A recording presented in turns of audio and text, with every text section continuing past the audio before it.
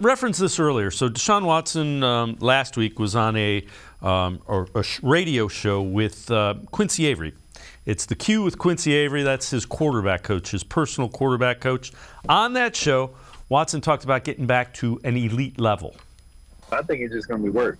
If people had so much expectations and high expectations and, all that stuff generates from the media. So, I think I don't take it, sometimes I take it personal. It just depends on, how they speak it.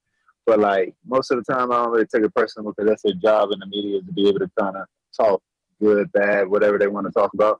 But when I look at it that way, people thinking that, I fell off or, this, that, the third, what I'm saying? All it is they know how good I am and they know the limit I am. So if I don't, reach that standard and the expectation of myself and what I can play at, then of course it's going to be a failure. You know what I'm saying? So for me, it's really just going ahead and putting the work each and every day. Not worrying about all that stuff. I hear it, I see it, but that stuff ain't gonna bother me. That's their job. You know what I'm saying? I like when people underestimate me, because when that shit happens, that's when I take it to a whole nother level. So for me coming into this year from day one, I got to go hard. I got to train hard, you know what I'm saying? And have everybody around me at the same level.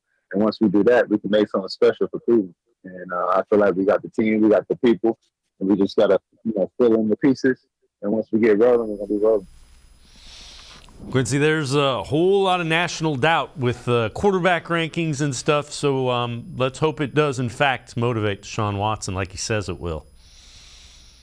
Yeah, there's going to be doubt when you're the Cleveland Browns, period, because you just haven't been good in the last 25 years. There's no goodwill built up nationally or locally for that matter. So until people see you do it consistently, they will always kind of not believe that you can do it. That's not necessarily bias as much as it is if somebody keeps losing for 20 years, how many of us are the Lions are going to be able to do it because they don't win either, right? So it's just kind of the bet we've made for the last 20 years. We're going to be doubted until something changes, and Deshaun was brought in to be that change.